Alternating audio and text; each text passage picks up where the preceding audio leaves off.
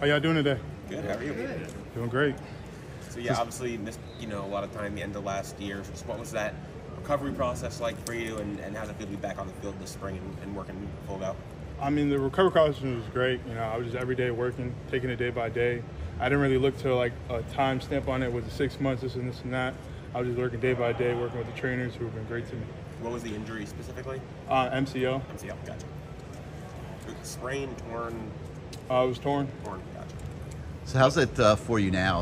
Obviously, you're healthy, you're practicing, you're contending for a starting job. How's spring practice going for you? Spring practice has been great. Getting back in the flow. I love the game of football, and just playing it just makes me happy. And how are you progressing from a technique, skill standpoint? I'm progressing very well. Just sitting down for a year, doing a bunch of rehab has been great to me. Just sitting with a bunch of people like Javo, Matt Lee, Jalen, a bunch of people know 5-0 line from last year, even this year.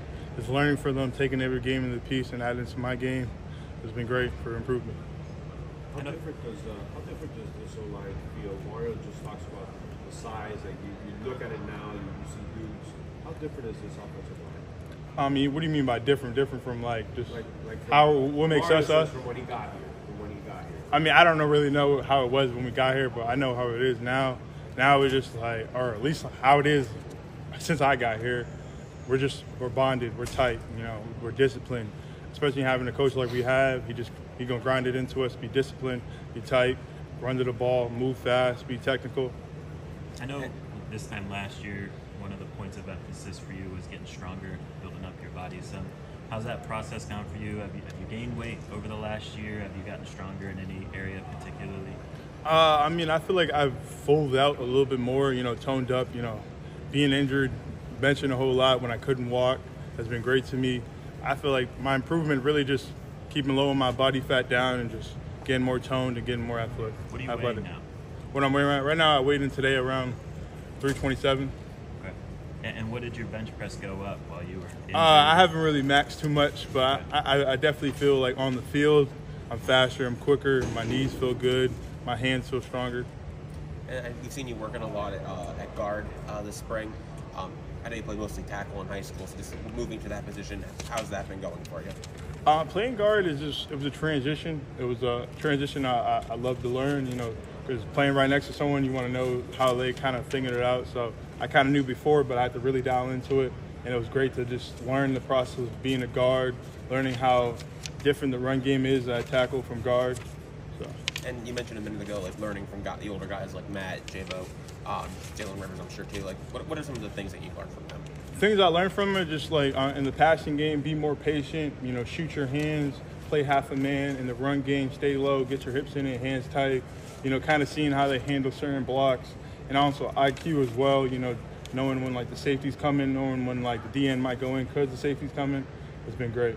Samson, for you, got some playing time earlier in the year last year. How important was that for you to kind of get your feet wet and heading into this year? How big is that? I mean, it was cool. Just playing a little bit at the end of the game. I mean, it was definitely just a great thing to do. How much do you credit Alex Mirabal for kind of your development in this past year?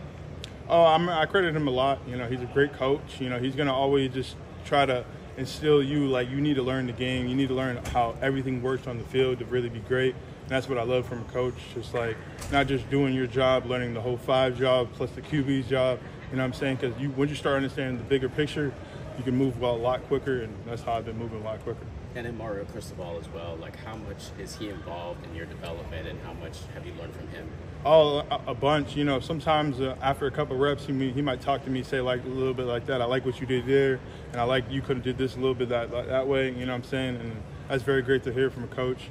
Just kind of coach you like within like the same time coaching you. Feel what I'm saying? It's always great. And then we're going to talk to Markel Bell. He's a big guy. What's he like on the field? What's he like off the field? He's a dog on the field. The same way off the field, he's a dog. You know what I'm saying? He's a great person, great teammate to have on the team.